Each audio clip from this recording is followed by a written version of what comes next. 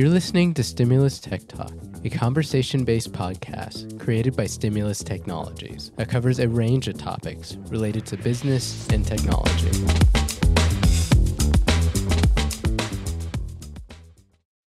Welcome to Stimulus Tech Talk. I am Sherry Lipp, the marketing manager at Stimulus Technologies, and I am here with our CEO, Nathan Whittacre, CEO, president of Stimulus Technologies, and it is July, so we are going to be talking about technology independence today. Hello, Nathan. Hey, Sherry, and thanks for everybody for being here. So as we're talking about independence, July is kind of the month of that. What are we talking about in terms of business operations? I would say that when I think about independence in technology, I think of two things.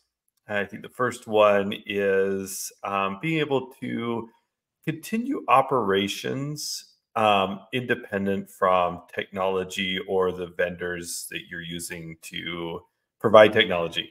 And of course, you know, it's a little scary for me to say that since we're a technology vendor for our clients. But I think over reliance on a single platform or single company without a potential disaster recovery plan or some type of plan in the event that that company has issues should be in place for all businesses. We in our last podcast we talked about CDK and the car dealerships that weren't able to continue operations because CDK went down. I think that's what it's about is not over relying on a single system or single platform for your operations, because your business is not, you got to continue operating if your systems go down. So I think it's independence from that. And then the second thing is, independence from the fear of, hacking and cyber, hacking events, those actors that are trying to take down your company, of not living in fear, having that peace of mind that your systems are secure and that you have a partner or partners that are keeping you up and running in all events. So that's what I'm thinking about. Two things. One, making sure that you have resiliency inside your company, not over reliance on a single vendor or a set of vendors. And then two, protection against all the bad actors that are out there. And so does that look different? Does independence look different in different industries? Obviously, you mentioned the auto dealerships, and that was a vendor issue. So far, it looks like. So does it look different in different industries? I think a little bit, especially industries that are very reliant on cloud services. I see, like, for example, in healthcare, I see a lot of our clients moving towards these electronic health records systems, where all their health records and billing and everything are integrated, which is great. It's wonderful. But if that system goes down, they can't see a patient and deliver potentially critical care. So it's, ensuring that there's an independence from potentially that one vendor having issues for, those type of events. And then there's, the compliance aspect of it too, that, the healthcare industry has high regulatory compliance, and you have to ensure that your vendors are also compliant. So, I think that because the fines are really big for lack of compliance, maybe differs for healthcare. We talked about dealerships, over reliance on a cloud vendor, also now highly regulated under the FTC. That they have to have a lot of compliance because they're basically banks, according to the FTC, because they're doing finance agreements with their vehicle sales. So that's certainly one area. I think anything that's regulated has some type of a side to it that they need to have some independence to make decisions to continue operations if things go wrong with the vendors that they're working with. whether that's insurance in place or manual procedures or alternative procedures. I think every business should be thinking about that. And are we talking about vendors that can work together, or is this a backup the same service as a backup? It could be just alternative operations, figuring out a way to continue operations in the event that the systems go down. So whether that's going back to paper copies and, maybe manual receipts of services might be, a consideration if there's no way to do, complete backup of the system. It could be just doing backups of your environment. So we've talked a bunch on the show about, having like if you're a Microsoft 365 customer, having a third party that's backing up that environment that you can restore it somewhere else if it goes down and continue operations. So that's the kind of stuff we're talking about, is having a way to have a second vendor, a second way of doing things, and backing up your systems in case the primary way goes down. And it could all, go back to paper. I like to say that, that we used to do business on pen and paper for many years. My first business when I was a kid was a little candy store. And I kept a manual ledger. My mom made me do it. Kept a manual ledger of everything that I bought and things I sold, and I track inventory on ledger paper because that's the way they ran their businesses in the 1970s and 1980s. They didn't really have a lot of money to put in technology, nor was it really available for really small businesses. So they use ledger paper to do all of it, and it's not efficient, but it can be done. And so, having a way to somehow continue operations in the event of these major attacks, I think is really important. Yeah. So you think a part of technology independence is not being dependent on technology completely at all? I hate to say it because I'm a tech guy, it's it can. I mean, I think it's important in all aspects of our lives to figure out how to be independent from the technology. Something, just from a personal basis, I talk to my kids about, it's don't be so dependent on your devices to live, because those devices can go down. We have to think outside of the systems, that tell us how to think, I guess, at times. But it's important to know those too. It's kind of like you have to live in both worlds, I believe, to be effective. And it's also one of the reasons, like personally, I take a break from technology every year, go camping and backpacking and get away from all the technology that's out there, because it just reminds me and grounds me, to the life that we live, aside from technology. That may not, you don't want to have to operate your business, for weeks at a time without technology just because you want to test it out. It's important to try to continue operations, as if you have technology all the time. But, keep in mind that it does go down, and we see instance after instance of these systems going down. Well, I can only imagine that any business that has, a system in place is only going to help their vendors or us, if they have a problem, if they have something written down that can help solve the issue. We can't get into anything. Yeah.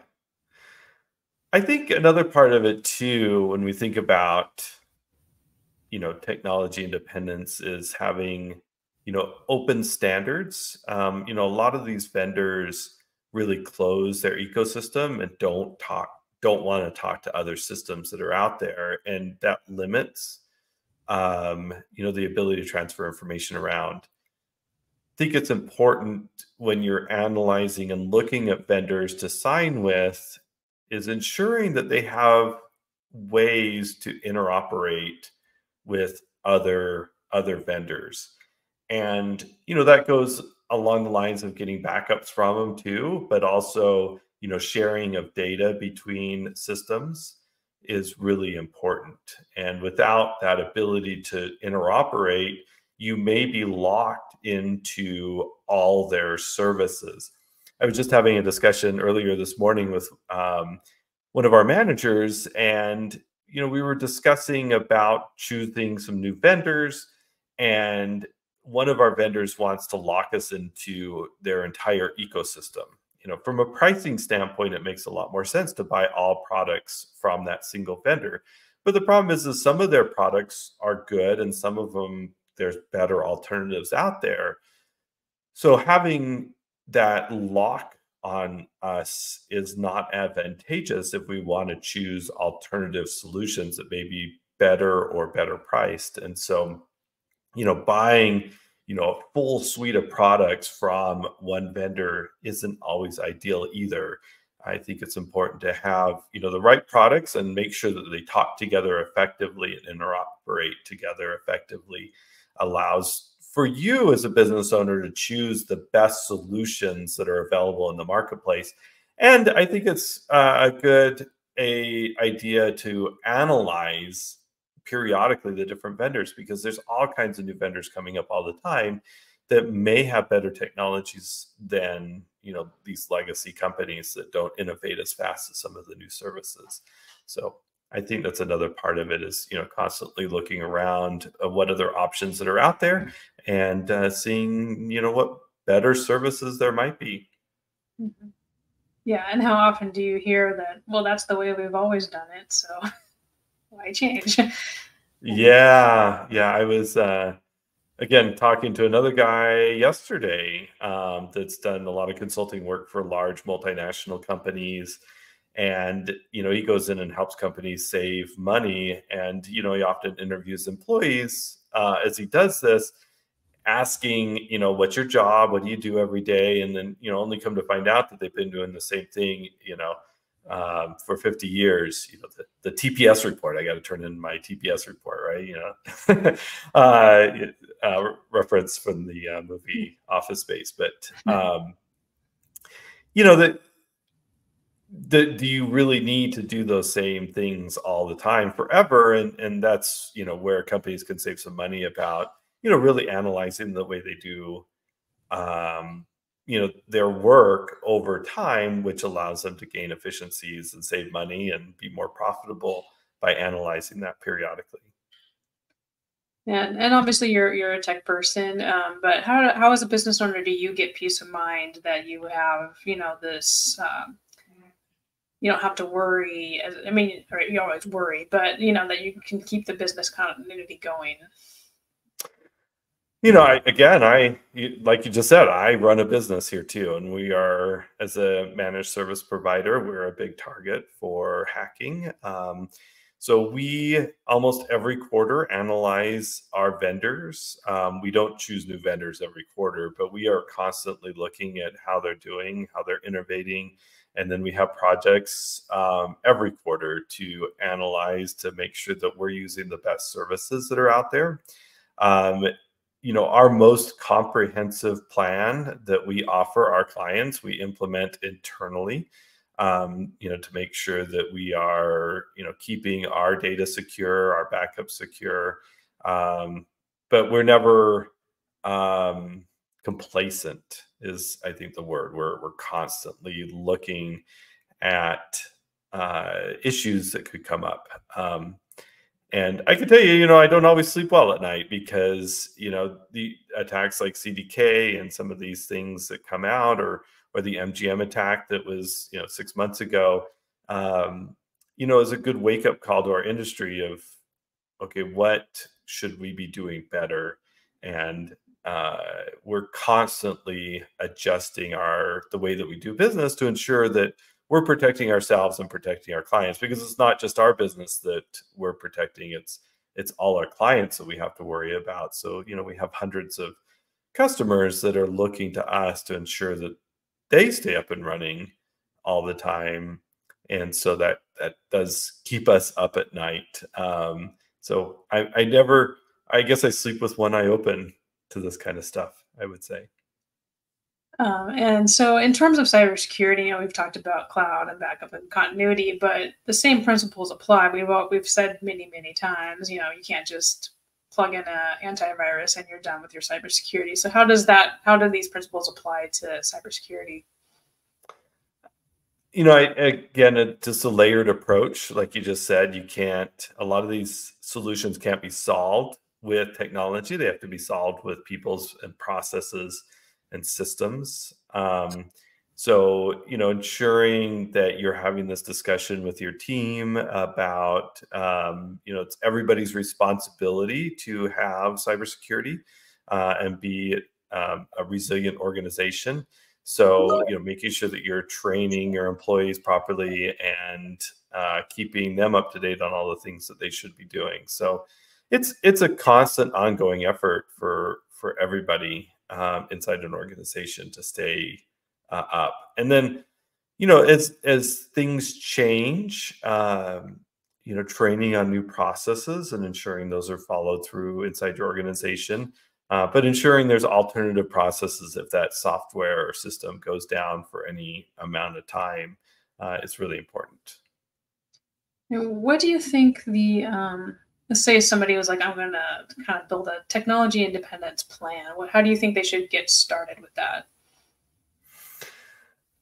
Well, I think first you have to, get an inventory of everything you have. All the solutions you have in place. So look at all your technology vendors, including your managed service provider. Have discussions with them about, what they're doing inside their organization to protect your data and your infrastructure. So I think that's the first step, is ensuring that you're talking to all your vendors. And then look to see if there's alternatives that you can have in place to, in the event that those vendors go offline. So do you have, for a cloud solution, do you have an alternative option for that? Do you have backups of that data? And then if you don't put those systems in place to back up your data, have an alternative option for that vendor. And then once you do that, is testing those systems constantly, ensuring that, that they'll perform in the event of a disaster. We actually had a new client that took us up on this recently. So we started service with this client a few months ago, and they wanted to drill us on, a major issue that they could potentially have. And so they called in an emergency ticket to our help desk, told us what was going on, and they wanted to see how we would react. We had no idea that they were going to do this, which was the right move on their part. And luckily, we reacted just fine. Our processes and procedures were exactly what we told them they were going to be. And, it ended up being, a fire drill without any fire, but they were happy with the results. And I think that's what we should be doing with all our vendors, is ensuring that they will react as promised in the event of a major issue. So feel free to do that to us, as a technology company. If you're concerned, we don't want everybody to do it every day, but it should be done periodically to ensure that we're going to deliver what we've promised, and do it with all your technology vendors. Ask them the questions. If, hey, we're concerned, the CDK outage, we don't want to be out for 10 days, 2 weeks of service. What, can we receive a backup of our data? How can we ensure that we can continue operations if you go down? And they might say, well, we'll never go down. And that's a lie, because anybody can go down. So have those tough discussions with your service provider to ensure that they got your back. And in addition to running drills, can Stimulus Technologies can help with the assessment? Will they help with will we help with the vendor assessments? Yeah, that's perfect. That's a great question. So part of our management plan is vendor management. And so we have a team of technology business representatives that will help you with the coordination discussion with your vendors and analyze what they should be doing. So yeah, reach out when you do your quarterly business review to your account manager, and they will, help you through that process to ensure that your vendors are providing the services that they should be doing.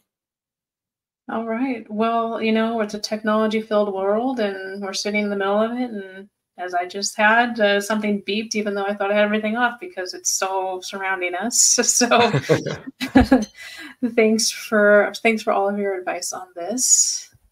And thanks, Sherry. It's and everybody have a wonderful 4th of July, Independence Day. It's a great celebration of the wonderful country that we live in, that's given us so much independence from many different things, and as the birth to so many of these technologies that we maybe take for granted today. So there's so many things that we have today that were, the sacrifices of those that have gone before us. So I appreciate especially the veterans out there that served our country, and for all of you. So enjoy your 4th of July and the celebration of this great nation, the United States of America, that we celebrate every July. Yeah.